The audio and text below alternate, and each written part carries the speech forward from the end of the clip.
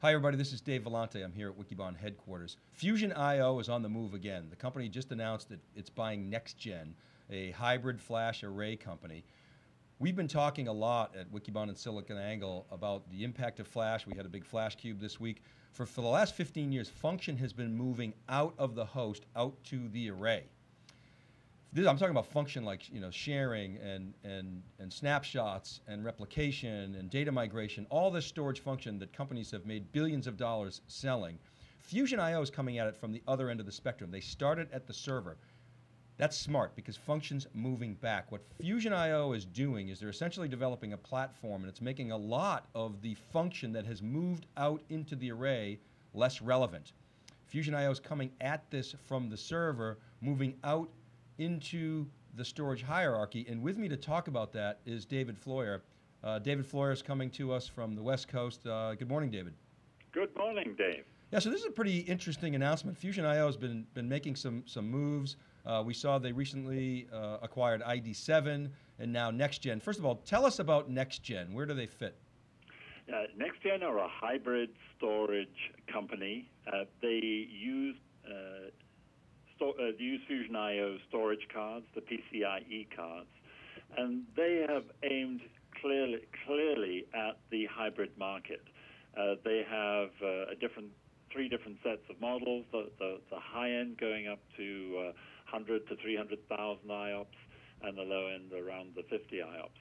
So very suitable for IOP heavy workloads that small organizations have. But combining for a small organization that only wants one or two devices, combining flash for the performance side and storage for the lower cost side. So now, talk a little bit about the ID7 acquisition, how that fits in, and really, what are my real question here is, what is Fusion IO trying to do? Help us squint through that.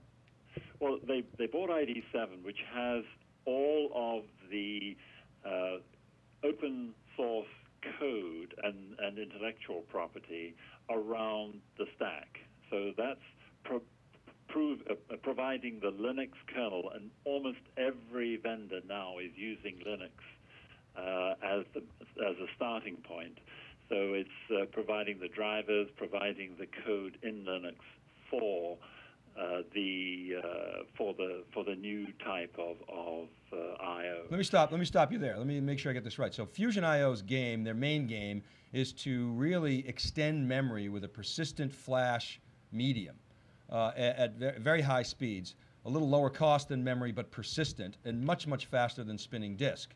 And what you're saying is that ID7 and Fusion IO are essentially helping to improve the Linux code, the Linux kernel, and the entire stack to make it more friendly for this type of architecture. Did I get that right? Is that correct? That's correct. And with the acquisition of NexGen, they will add all of the code as well to that, which is the code that traditionally was provided by the storage vendors. So it's the snapshots, the remote replication, synchronous replication, all the thin provisioning, etc. All of those sort of capabilities will be essentially open source, and just take out all of that, make them own that stack, and completely disrupt the whole of the array industry in the long run, because the amount of money that will be there available will be very little. They'll be integrators as opposed to innovators in that area. You're saying they, being the traditional storage array Correct. business, Yes, will be integrators rather than. So if Fusion IO is innovating. Let's talk a little bit. Let's double click on this. Fusion IO is the only company with the capability through software to do what we talk about as atomic writes, the ability to write directly to that flash and bypassing not only the spinning disk, but bypassing disk protocols, which are very chatty and very overhead intensive and not good for performance. So that's, first of all, that's a correct statement, right? That Fusion IO is the only one shipping that today. That's correct. Now, and that's required for very low latency. So what Fusion.io are extending their reach from the very low latency also into the low latency, and providing that stack of functionality on a Linux base as part of the ecosystem. And if they provide soup to nuts all of that capability and provide that platform, that's their goal. That's what they're trying to establish. So when you say platform, you're talking about an end-to-end platform from server all the way out through the network to be able to share these devices across clusters. Is that right? Assuming that they establish the initial platform for the low latency and very low latency, of course, that's where they are going. The final resting point. So that's a long-term direction. That's a long-term direction. That's quite a few years off. So, but Fusion.io is attacking the hyperscale market. Obviously, Facebook and Apple are its two big customers. The stock was down last quarter, and revenues are still under pressure because those two big companies have slowed down their buying. This is a typical pattern for Fusion.io, but the stock's up today on this announcement, and I think it largely because Fusion.io is dramatically expanding its total available market, David, isn't it? That's right, and it talked about the number of new customers that it's had in the government in different areas, above 5 million, and a whole raft of them above 1 million. So it's trying to extend its customer base away from just the whales in the area and being the platform that the newly emerging cloud service providers are going to use, the new storage stack.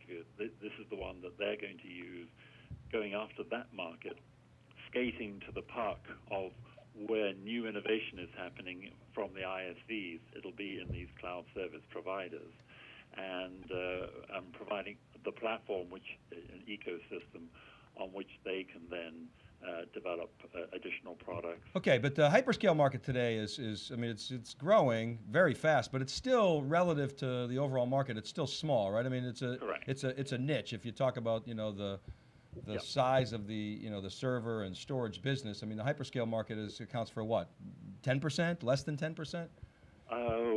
Yeah, if you include the Googles and the Microsofts, and not all of that's available, it's probably around that 10-15%. But it's growing substantially larger than, or faster than the overall marketplace. Will the hyperscale trends, that notion of scale out and high degrees of automation, the market that Fusion.io is going after, will that trickle into the enterprise, in your opinion?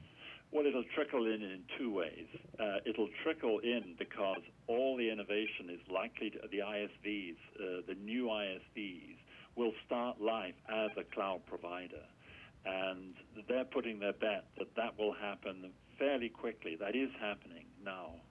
That's where the innovation is going into the marketplace. And we've seen that ourselves in Salesforce.com or ServiceNow, or examples like that, where the root of new applications and new ideas has come from those cloud providers. They're taking the bet, and I agree with them, that's where a lot of the ISV market is going, and that will move processing from inside IT to the cloud.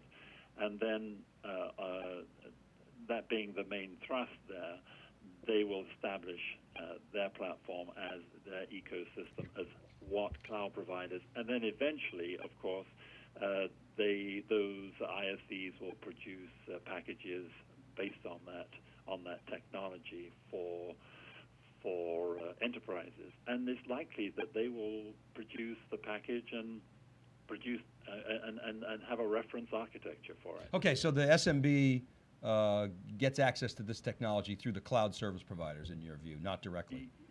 Yes, or the SMB, they will eventually get through that. But like everything else, it's going to be very much a mixed market for a long time. And if they can own that part of it, they think the pendulum is swinging towards that, and that's where the puck is.